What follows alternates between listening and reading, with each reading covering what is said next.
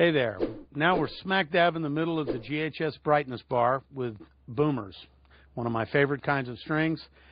We've made the transition from smoother, darker, mellower sounding strings into the world of round wounds.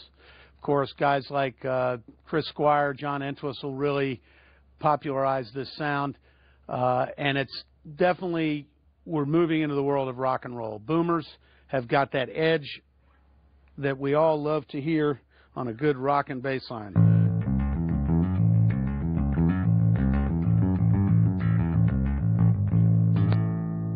You can hear the edge on it. You can hear the articulation.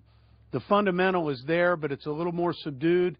The overtones are coming out because with the round wound strings, you're really hearing metal on metal up here high on the neck.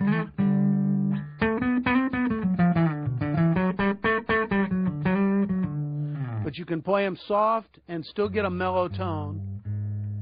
But when you dig in, they really bark.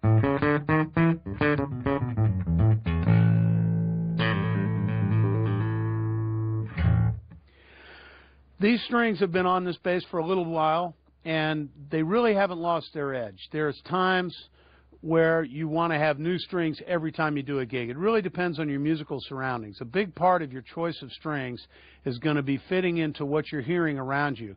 If it's a mellow singer-songwriter gig, the kind of strings we've already talked about, flat wounds, bright flats, pressure wounds, are going to sit in there real nice, and they're not going to command too much attention. When you're in a more aggressive mode with rock and roll, drummers bashing cymbals, guitar players with tons of high end, you've got to cut through, and that's where round wound strings really make a difference. Boomers are a real standard in the bass world. I know Flea's been playing them for years, and can't knock that. I really like the edge that they have.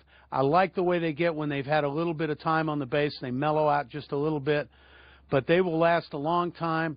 A tip that is especially important with round wound strings is to, when you finish playing, get a cloth and wipe your strings, but don't forget to get underneath them too, because that moisture is hanging in the bottom of these little pits that you have from the round wound, the winding, instead of having the smoother strings. So you've got to be a little more vigilant in terms of keeping your strings fresh. But to me, this is the classic round wound string. We're going to go even a little further up the brightness bar using some other strings that are made of different materials that you have even a little more edge. But as a great starting place to a bass that you've just got, you want to try something out, see where you are, boomers are a great center point, and that's exactly where they are in the GHS brightness bar.